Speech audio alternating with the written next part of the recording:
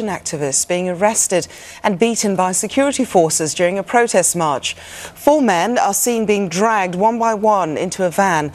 Then a light behind the vehicle helps highlight what appears to be violence inside. Well, the video can't be independently verified, but it's thought to have been filmed in the capital Damascus on Monday. Well, foreign journalists are banned from entering Syria, so our Foreign Affairs editor Tim Marshall sent this report from neighbouring Lebanon. The video is said to have been filmed in Damascus. It does look like one of the shopping areas outside of the city centre. Suddenly, a chase. It's unclear why, but some protesters run into a shop. Uniformed officers arrive.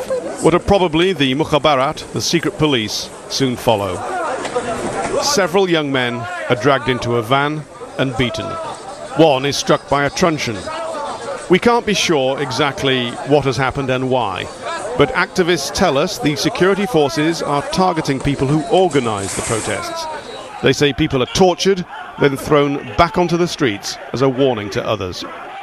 The video is interesting on a number of counts. One is that it gives credence to what opposition activists here say has been a change of tactic by the security forces, that as well as opening fire on large crowds, when it comes to small crowds, they get what they think are the ringleaders, throw them into the vans, and you saw them being beaten, and they are then tortured, it is claimed, something the Syrian authorities deny.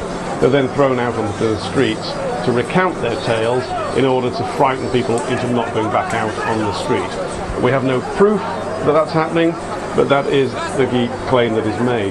But also when you watch the video closely, you see a small number of people marching through the streets, and then you see the ordinary people of the capital, if that's what it is. They're simply watching them, and then they carry on about their normal daily business. And that gives you a clue to what's going on inside the country. It is in turmoil. The whole country is watching what is happening. But very few people of the 22 million population are actually taking part in these demonstrations. There is without doubt great anger against the regime from large sections of the population, but either because they're cowed or because they fear the disruption that could be caused if the whole place went out, they're not coming out in large numbers.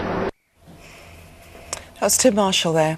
Now, 300 people arrested in the Syrian city of Banias since tanks moved into residential areas last week have been released. According to a Syrian human rights group, another 200 people, among them protest leaders, remain in jail. Water, electricity and telecommunications have been restored to the city, but the military remains deployed in major streets. America's Mississippi River has hit its highest levels for more than 70 years, forcing thousands of people to leave their homes. Rising in Minnesota, the Big River reaches the sea over 2,300 miles away down in Louisiana. Even when it's not in flood, it's vast with an average width of half a mile. But in Memphis, Tennessee, it's already swollen to nearly 3 miles across. Its average normal depth varies along its length, but in the main shipping channel, it's usually 3 metres. That's just over 9 feet. Now on Tuesday in Memphis, it rose to 14.5 metres. That's over 47 feet and will stay that way for at least 24 hours. And all that water still has more than 1,000 miles to go before it reaches the Gulf of Mexico. Our US correspondent, Greg Milam, reports. They call it the mighty Mississippi, but the biggest river in the United States has rarely looked like this. The worst floods for 70 years. Homes and roads, livelihoods, swallowed up. There was no escape for low-lying areas around Memphis in Tennessee. Only a complex of levees and natural bluffs protected the rest of the city. The waters remain at near record high levels. Among the unlucky ones, a row of popular Memphis casinos cut off and with the immediate future uncertain. Thousands of people have been driven from their homes into shelters, now with nothing to do but wait for the waters to recede. Satellite images from a year ago show the Mississippi as a blue slither. This week, the swelling is all too clear. In Devil's Bluff, Russell Petty's home is the only one that's survived. The whole community working around the clock for 5 days, filling 45,000 sandbags. Everybody else basically gave up on their home. They were overwhelmed by the water. And Russell he hung in there. And everybody pulled together and everybody worked to save his house because he wasn't going to let them give up on him. And as that river keeps rolling along, it has become something of a tourist attraction in itself. Authorities in Louisiana believe the opening of floodgates called the Spillway will save New Orleans. Are y'all worried about how high the river is? Yeah, because we heard that we might have to evacuate if it gets too high. It's pretty amazing. I thought I'd be the only guy out here, and it's a big event. The state has even started moving inmates from this prison to a jail on higher ground. America's South has seen weeks of tornadoes and thunderstorms, torrential rains filling a river system already swollen by the melting of heavy winter snow. Those who call the Mississippi home accept this as a fact of life. If you're going to live along the river, you're going to take some risk of the river going up and down, and so we were aware of that. It will take 2, maybe 3 weeks before this water has gone. They can only guess what will be left behind. Greg Milam, Sky News, Washington. The Duchess of York has spoken for the first time of how hurt she was not to have been invited to the wedding of Prince William and Kate Middleton. In a television interview with Oprah Winfrey, Sarah Ferguson said she felt ostracised and totally worthless. Sky's Alistair Bunkle reports. Sarah Ferguson wasn't the only notable absentee from the royal wedding, but the fact that her daughters and former husband were so prominent during the day, the lack of an invitation stood out more than others, perhaps.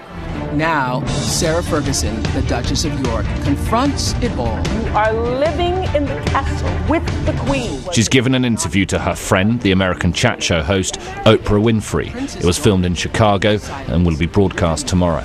How hurtful was it to not be invited? It was so difficult because I wanted to be there with my girls and to be getting them dressed and to go as a family. And also, it was so hard because the last bride up that aisle was me. And I knew all those feelings. And in fact, when Andrew went with the girls, we were talking all morning. And he was saying, it's okay, just remember we had such a good day, our wedding was so perfect, and you know, because we're such a unit together.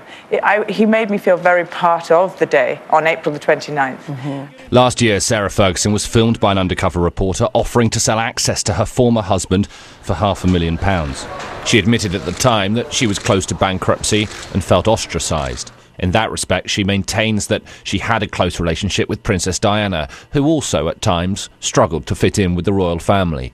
I think Diana would be so proud of her son, and both of them, you know, they did a great job. And I sort of really love the feeling that sort of Diana and I, we both weren't there, but I was there. I'm here to say how proud she would have been. And Kate looked utterly beautiful. You wonder how well these interviews are received by Buckingham Palace, but this is how Sarah Ferguson has decided to rebuild her life and her career.